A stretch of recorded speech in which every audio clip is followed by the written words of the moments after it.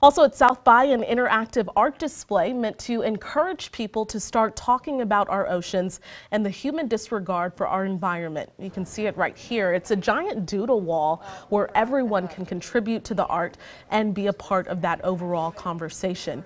DC area artist Courtney Applequist noted that this kind of interactive art can be a catalyst for global change. South by Southwest attendees from all over the world have been adding their take to the piece at the EU House.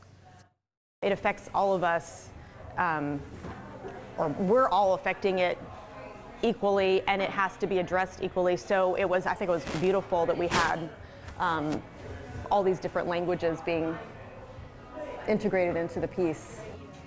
And also on display were dresses from the Institute of Art and Innovation from Germany made out of recycled plastic bottles. You can still check out the display tomorrow at the EU House before it's removed.